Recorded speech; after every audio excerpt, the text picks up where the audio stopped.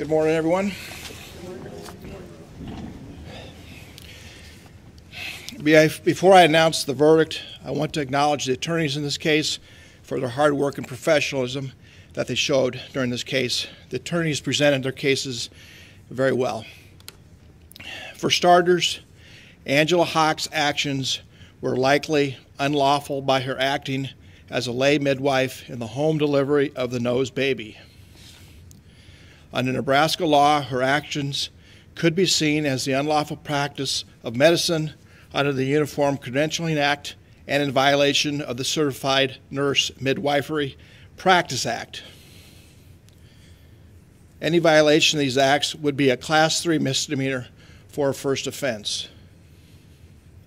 Further, any person engaging in the practice of any profession or business without the appropriate credentials may be restrained by temporary and permanent injunctions.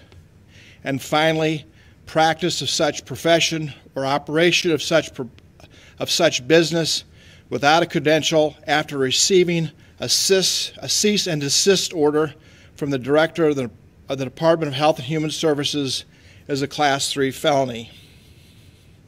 Angela Hock, however, is charged with negligent child abuse resulting in death, a Class 2A felony under Nebraska Revised Stat Section 28-707. Also, the court notes that the parents in this case have certain constitutional rights involving their medical choices for home delivery of their baby, although the court recognizes that the parents' choices are not absolute.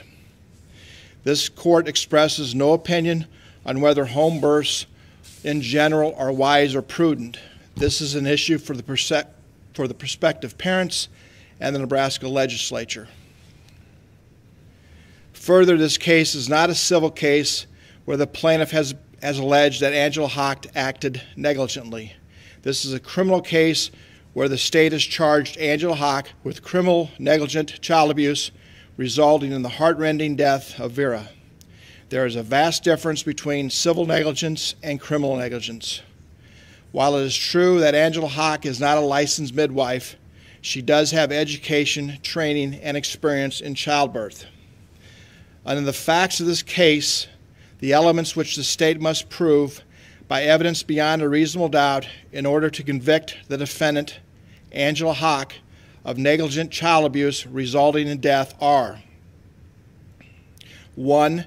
That the defendant did cause or permit Vera to be placed in a situation that endangered her safety or physical health, or B, to deprived of necessary care, and 2, that the defendant did so negligently, and 3, that the defendant's conduct in doing so proximately caused the death to Vera, and 4, that the defendant did so on or about June 14th through June 15th, 2019 in Douglas County, Nebraska, and 5, that at said time Vera was a minor child. Angela Hock first argues that the state has failed to prove beyond a reasonable doubt that she was criminally negligent. Pursuant to Nebraska Revised Stat Section 28-707 in parens 9, negligently refers to criminal negligence and means that Angela Hock knew or should have known of the danger involved and acted recklessly with respect to the safety or physical health or necessary care of Vera. Recklessly means disregarding a substantial and unjustifiable risk that Vera's safety or health or necessary care would be endangered in circumstances in which disregarding this risk was a gross deviation from what a reasonable law-abiding person would have done. What makes this case very troubling for the court is to try to separate the rights of the parents to choose a home birth with the criminal charge against Angela Hock. The Noes knew beforehand what Angela Hock was all about, and they chose a home birth. In fact, the Noes rehired her after they tried a home delivery with the first child approximately 1.5 years earlier. At no time did Angela Hock misrepresent herself. Once Vera was determined to be in a breech position, Angela Hock gave the nose the option of going to the hospital. It is unclear from this record whether Angela Hock knew there was a prolapsed cord. Although Angela Hock did not provide the nose with all the risks associated with the breech baby, it was the nose choice, and they chose to continue with the birth at home.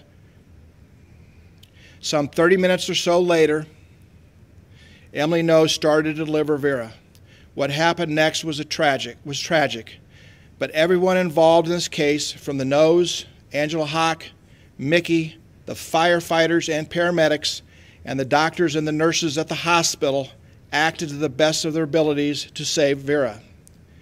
In applying the elements outlined above to the case before the court cannot find that the state has proven beyond a reasonable doubt that Angela Hock acted criminally, that is, negligently caused or permitted the minor child Vera to be placed in a situation that endangered her safety or physical health or deprived her of necessary care. The court finds Angela Hock not guilty. Because the court has found that Angela Hock's actions were not criminally negligent, the court will not address the other issues raised by her. It is therefore ordered that the defendant, Angela Hock, is found to be not guilty. I will file this verdict with full citations momentarily, and the parties are excused. Thank you, Your Honor. You're welcome.